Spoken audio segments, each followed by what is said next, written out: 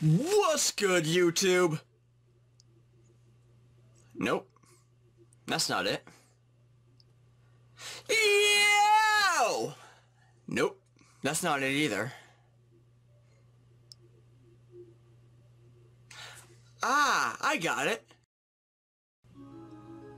What's new, Pokecrew? It's your turn, Crowbat here, and you're watching another Oras Wi-Fi battle. This time it's a battle against Michael, and as you can see, the background is different. I'm actually in my room, and I wanted to kind of, have a new environment because I really can't always be in the kitchen. So I wanted to try something new. I'm trying this little setup here in my room. Pay no attention to the pink walls, just don't. This is an Oras Wi-Fi battle against Michael, and he's bringing all sorts of problem Pokemon. That Volcarona and that Garchomp, oh my Lanta, not to... So he's bringing the Gardevoir, the Garchomp, the Volcarona, the Superior, the Starmie. I was gonna say Skarmory, and Starmie and Skarmory. But I have a few Pokemon who can kind of, take some attacks from some of his Pokemon, because I'm rocking out with the Hippowdon, the Lucario, the Azumarill, the Latias, the Gardevoir of my own, and the Lopunny. So let's kind of figure out, what's going down, because quite frankly, I need to get Lopunny's speed up as fast as possible, because I need that priority, and I need that speed to help me. So right now, I'm just gonna lead off with Gloria, and we're just gonna trade rocks here because, why not? I kind of like getting rocks set up late game, just because people don't really expect you to throw out the rocks that late. But, I'm just gonna do it first, just because I need more hurting for the pushing. No? Okay. I'm just gonna roar him out because I know Skarmory's faster, but I wish that I was, because I don't want these spikes. I don't want these spikes at all. What's in my mouth? Ew. So, he's gonna throw out the Starmie. That's a problem. Even though I am defensive, I wasn't sure if this Starmie was gonna be physical or not. It probably could be special, but I'm gonna go out into a Azumarill, my Whiplash, because I know that I can take a water attack if that's what he wanted to do. But he just rapid spins everything away that I tried so hard to put out. Speaking of putting out, now I'm not gonna go there. So I'm going into Crimson Lady because I know none of my Pokemon really want this, want to deal with the spikes and the Stealth Rocks. I'm gonna defog everything away because, quite frankly, like I mentioned, none of my Pokemon want to get things shoved up there. Woohoo! And so I'm defogging everything away. He goes out into the Skarmory again, which is kind of weird. I assumed rather he wanted to throw out the more spikes and everything, which it kind of got me thinking. At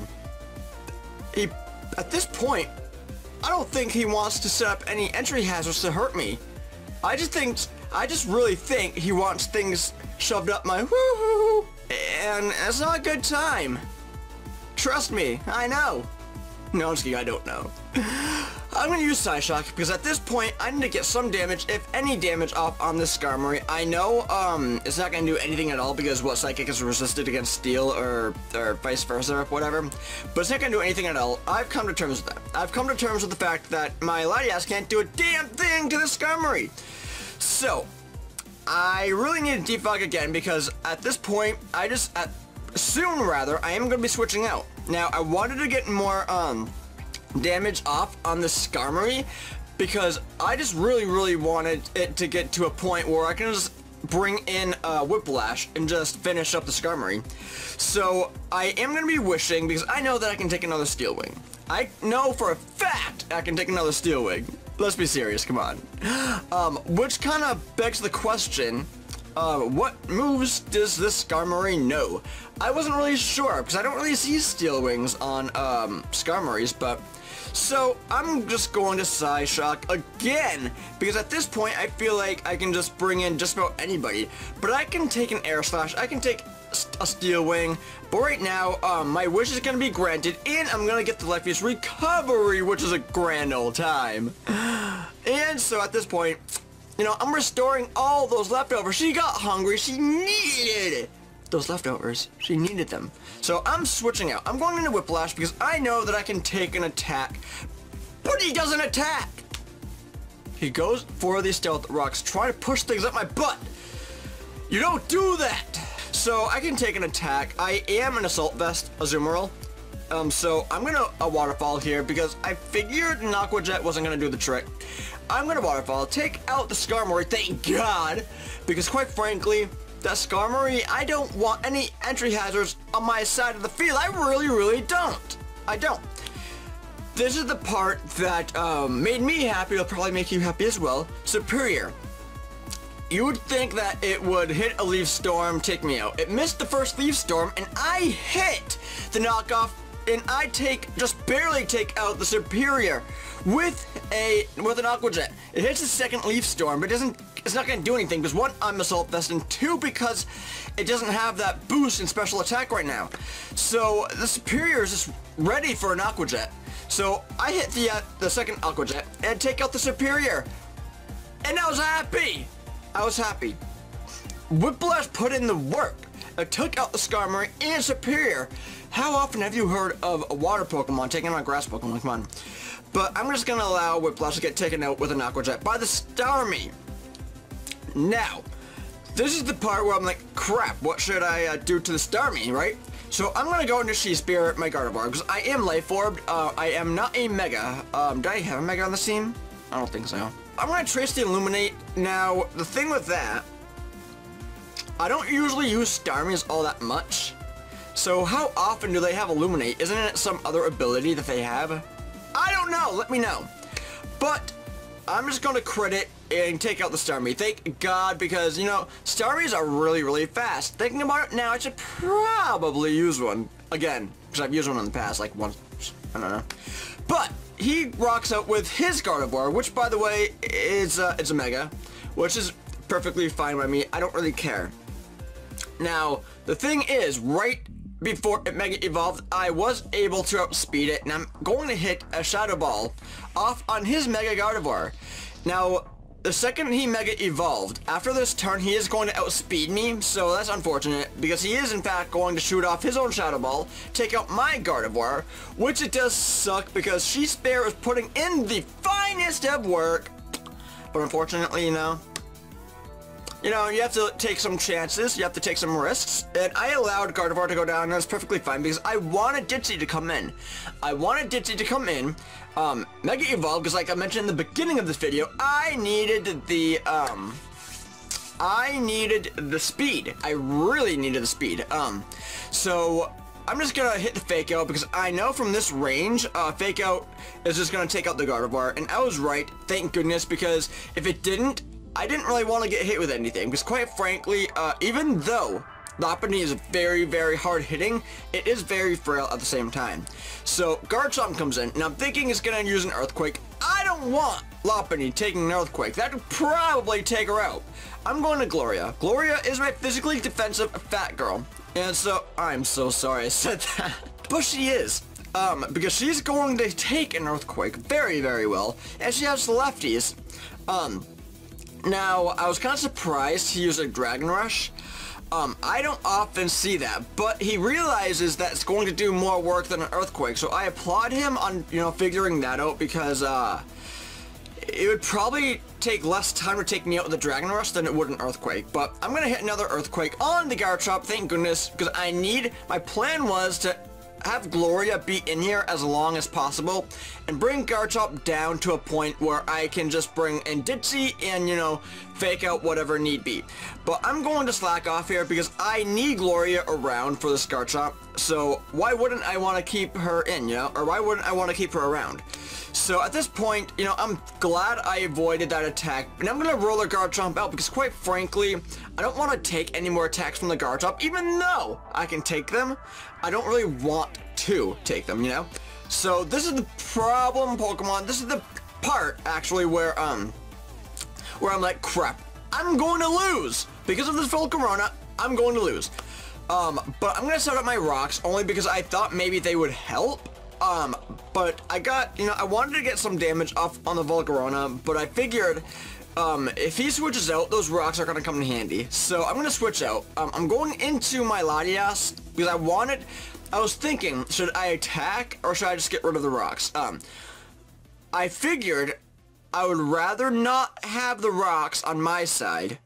So I'm just going to defog. I know it gets rid of, the rocks that I put out on his side, but I need a defog because I can't take, Ditzy cannot take any more rock damage. So I really need to defog, and I feel like that was a good play. Even though this Volcarona is just gonna obliterate my Latias here, I really needed to get the rocks away from my side at least. So right now he's gonna quiver dance all over my face, which sounds actually like my Friday nights. He's gonna bug buzz me and just take me out. That's really, really unfortunate, but I had to do that. I had to get rid of the rocks. Yeah, I would have liked to get some chip damage off. So, okay, Lucario's holding the sash, and he's gonna fire dance, taking me down to my sash. Don't ask me what the hell I was thinking, but I'm gonna nasty plot right here. And I'm going to, well, you'll see here in a second, it's kind of a misplay because I didn't really know what to do. I didn't really know what I was going to do. I use a vacuum wave. I don't know. I use a vacuum wave. I didn't know how much damage it was going to do, to be honest. But I used it anyways. At least I got some chip damage off, if that counts for anything. So, I mean, I guess in a sense, I'm glad that I got a little bit of chip damage off, but it doesn't do much at all. And, it's going to recover with all those lefties, so I guess it doesn't really matter that I used the vacuum wave. I didn't know how much it was going to do, to be honest. I thought maybe with the nasty plot it was going to do a little bit more, but I don't use vacuum wave ever, so I wasn't sure. I'm going to fake out the Volcarona because I know that fake out's going to hurt. And so it's going to recover, with the lefties. And that sucks. It does. But right now I am faster, so I'm going to return. And this return is in fact going to take out the Volcarona, which is great. I'm so happy that I was able to take out the Volcarona. And right now I am in fact just gonna, well actually no, he's gonna go into guard drop and I'm gonna switch out because I know, like I mentioned in earlier in this video, I can't take an earthquake. Why can't I take an earthquake? So I'm gonna go out into Gloria because I know Gloria can take an earthquake. From that range, I know that she can. Now from this point, I just wanted to get more earthquakes off on the guard chop because I wanted to get more damage for Ditzy, because I'm not gonna slack off here at this point. I know that I can take an attack or two. I'm going to use an earthquake, get more damage off because Ditzy is going to need that. Even though it is going to eat its citrus berry, and it sucks, but even though it's going to eat its citrus berry, I'm still going to let Gloria go down because I know that the fake out is going to do a ton of damage. So I don't care about letting Gloria go down in here, because I needed Lopunny to come in and hit the fake out. Everybody needs to be faked out, right? Maybe not. I don't know. I don't know what kids are into nowadays. I'm too old. So, not Gloria. Lopunny, my Ditzy's gonna hit fake out. And yeah, I'm gonna get hit with the rough skin, but it doesn't really matter, because the return is just gonna take out guard chomp from that range anyways, as you can see right here. What was I gonna say? Lopunny is such a hard-hitting girl. She is such a great Pokemon to use. Yeah, she's frail, but it's definitely worth having on your team for that fake out, because it's super fast for one, because as you can see, it outsped, a lot of things. It outsped the Volcarona after 2 quiver dances, so you have to give her props to that. So if you don't have a Lopunny on your team, I suggest you getting yourself a Ditzy, because quite frankly, Ditzy put in the finest of work, and I love having a Ditzy girl on my team. So, if you guys enjoyed this battle, then please, by all means, RCS, rate, comment, and subscribe, because I'm bringing you guys Wi-Fi battles every single day, or at least I tried to.